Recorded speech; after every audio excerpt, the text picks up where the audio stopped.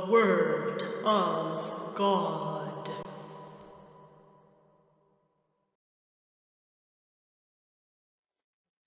John the Baptizer appeared in the wilderness, proclaiming a baptism of repentance for the forgiveness of sins. And people from the whole Judean countryside and all the people of Jerusalem were going out to him, and were baptized by him in the river Jordan, confessing their sins. Now John was clothed with camel's hair, with a leather belt around his waist, and he ate locusts and wild honey. He proclaimed, "The one who is more powerful than I is coming after me.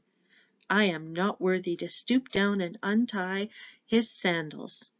I have baptized you with water, but he will baptize you with the Holy Spirit." In those days, Jesus came from Nazareth of Galilee and was baptized by John in the Jordan. And just as he was coming up out of the water, he saw the heavens torn apart and the Spirit descending like a dove on him. And a voice came from heaven, "You are my Son, the Beloved. With you I am well pleased." Hi there. This is the baptismal font in our sanctuary. Maybe you've seen it before when you've been here, maybe you haven't. It's a baptismal font, and every church, at least every Christian church, will have one somewhere. Sometimes at the front of the church, sometimes they're by the front door of the church, sometimes they have water in them, and sometimes they're dry. Sometimes they have a lid, like this one does, and sometimes they're open, like this is now.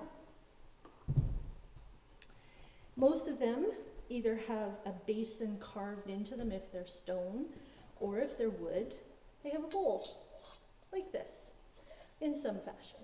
And this is where the water is kept. This one, because it's wood, is dry right now, because we don't want to damage the wood. But in some churches where there's a stone baptismal font at the door where people enter, there is water kept in it, so that as people come by, they can dip their hand in and put it on their forehead or their hands and be reminded of their baptismal vows. Now, you might not remember your baptismal vows because maybe your parents made them for you when you were little, but there are things that we promise when we're baptized. We promise to love God, we promise to try and live out God's teachings, and we promise to do our best each day to bring the message of God to the world around us. Now, because probably you were baptized as a child, you may not remember what it looks like. So I have a handy dandy baby here, and we're going to walk through what a baptism looks like. Let me get the baby.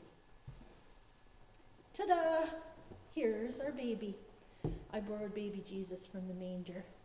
I don't think he'll mind. In our story this week, Jesus was baptized as an adult, and he went down in the River Jordan. And some churches still do that. People are fully immersed in running water.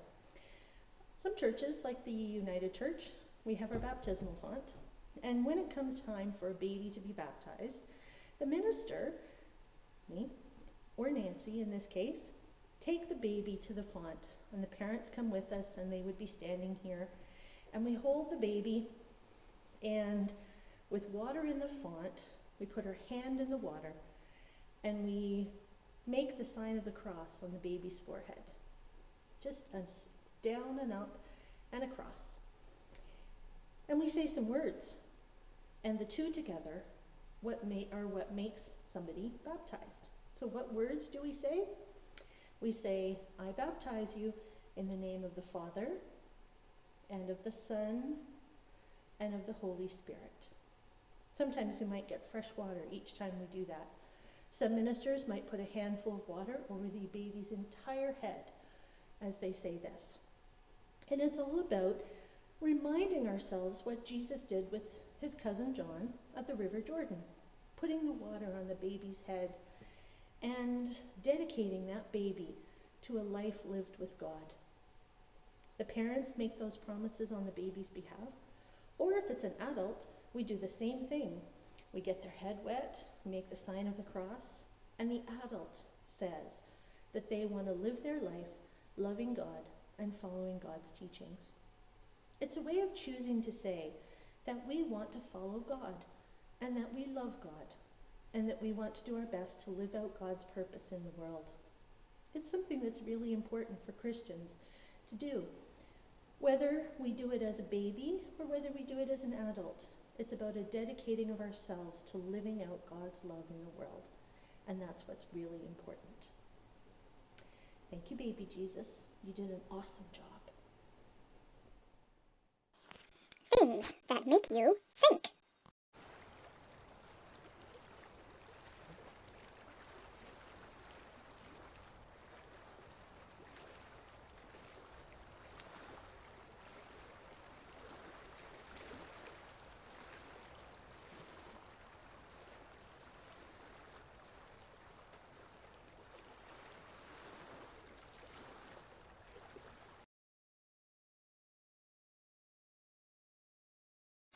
Exploring the word in the world.